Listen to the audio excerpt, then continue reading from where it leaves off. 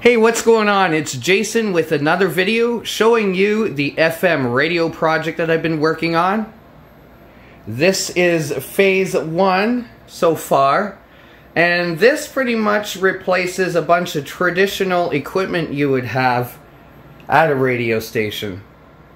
So first of all, I'll show you the Rivendell Radio Automation.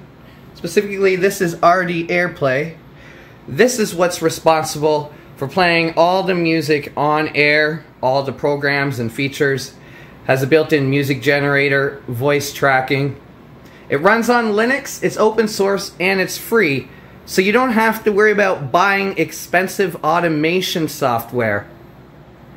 So you can essentially run multiple stations from one database if you want. I'll include a link if you want to check out the Rivendell Radio Automation Software. What's cool about this is I'm running it on older hardware. In fact, all this equipment here is older hardware. Linux itself is very light on resources, and Rivendell doesn't use a whole lot. I took this old DVR and converted it into an AirPlay computer. This is from around 2005, 2006-ish. And the only thing I did, a couple things. Put an SSD in it, and I removed the capture cards that were in it. And later I can put an actual full-sized audio card in it. Right now I'm using the onboard audio. It has an Asus motherboard in it, so the audio is actually not that bad. I'm using the sub output as the program feed and the line out to be able to preview audio that's hooked up to the headphones.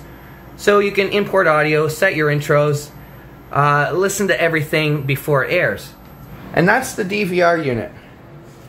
Now over here, I have an old Dell Xeon 8-core server. And this serves as the brain of the station. So Rivendell is the heart.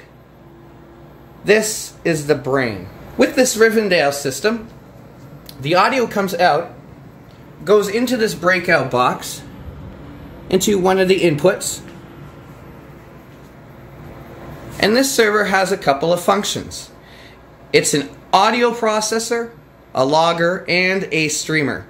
So it takes the audio and it processes it, so it makes it louder.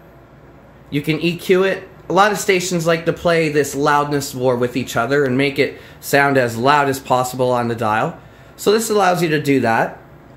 It logs the station. So I have this tuner right here. This FM tuner is tuned to the frequency that I'm broadcasting on. It is fed into the breakout box and another input, and the computer logs the audio and archives it.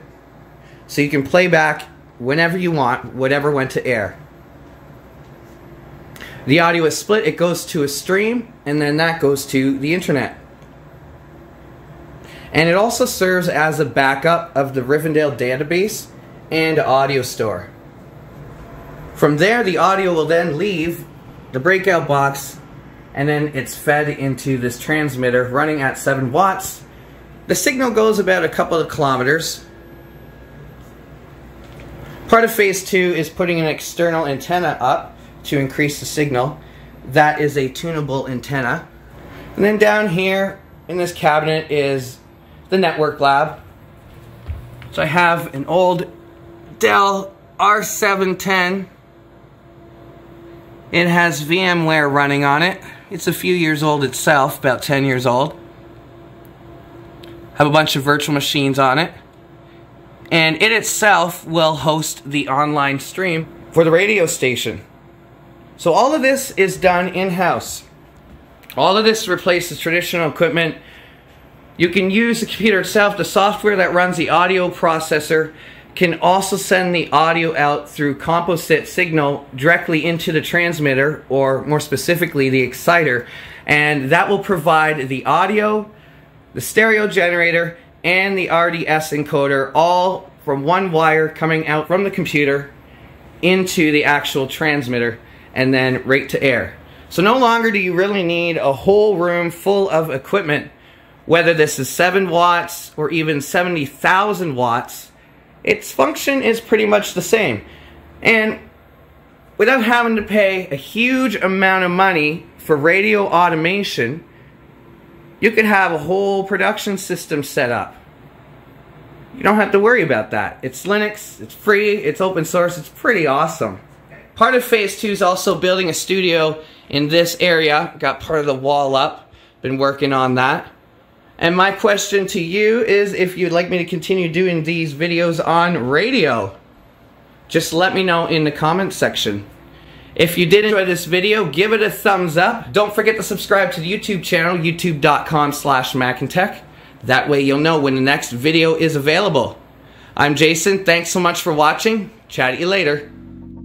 Let it go, make my body go.